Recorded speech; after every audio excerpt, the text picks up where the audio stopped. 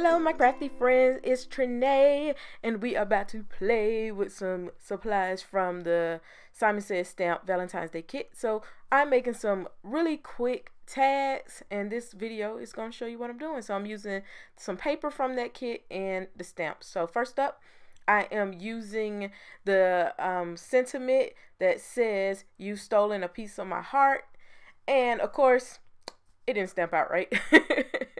So I had to go back over it and do it again, which is the beauty of a clear stamp because it allows you to do that.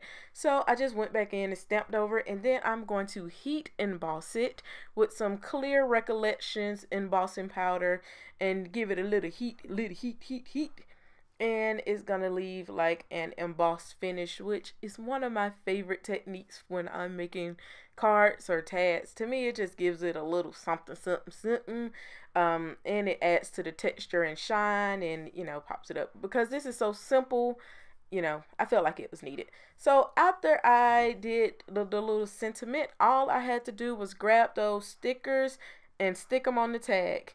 That easy, no coloring or anything involved, just putting stickers on the tag. How easy is that? And that what makes this card this tag so quick.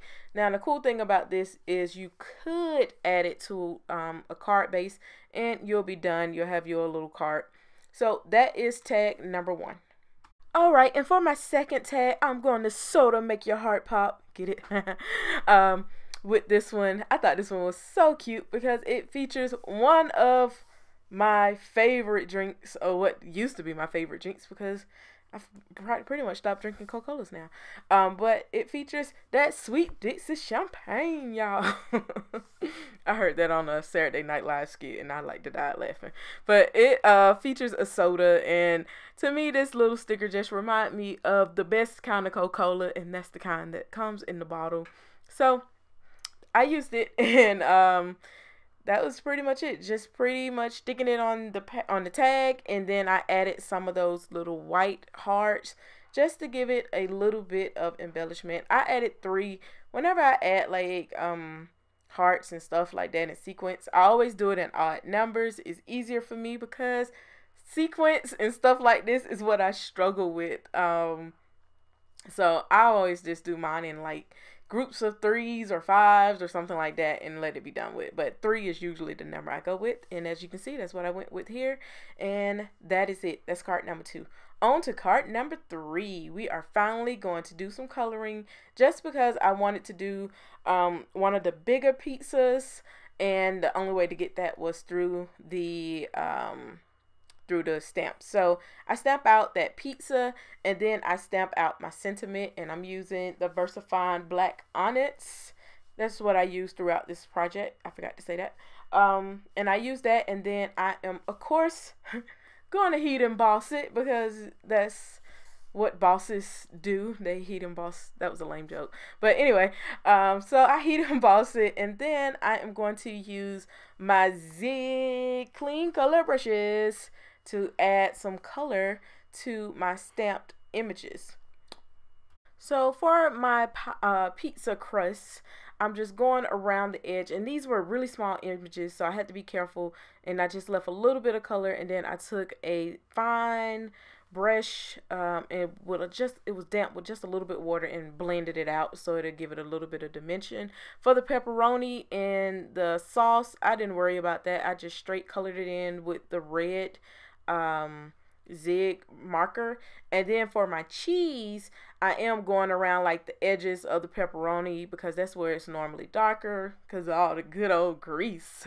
And then I'm going to take a watercolor brush and just blend it out to give it a little bit of dimension for the cheese. And that is that's pretty much it. I really do like using my zigs when I'm trying to do something fast, and as you can see, it works. So I just went on ahead and cut that out, fussy cut it, and then I'm going to come and do almost the same thing for my sentiments. I put that same red color on there, then I added a little water to blend it out, and all I'm gonna do is cut out the sentiments because I want them to be like 2 different lines. and I didn't want to cut my stamps or do anything like that, so I figured I'd just stamp it out twice. And from the first part, I cut out the I love you, and I did it that way so that I can have an equal amount of space at the beginning and at the end of the stamp. If I would have just left it you know, like it came and just cut it out, it would have been a little off center. So that's why I did it that way. So after that, just put glue on everything and stick it down. I am using my sticker maker. And I love this little thing. I got it for Christmas, and it is the bee's knees. I love it. So I use that to put my little pizza onto my tag, and then all I do is stick my sentiments down, and that is card number, why do I keep saying card? That is tag number 3. All right, and that is my project for today. 3 simple, easy to make tags. And if you want to see how I will be using these tags, then you got to come back tomorrow, because I'm going to show you how I make this cute little pizza box, and it wobbles. And I think it's just so fun, and it's going to go in some Happy Mails. So be sure to come back tomorrow, and I'll see you guys in the next video. Bye.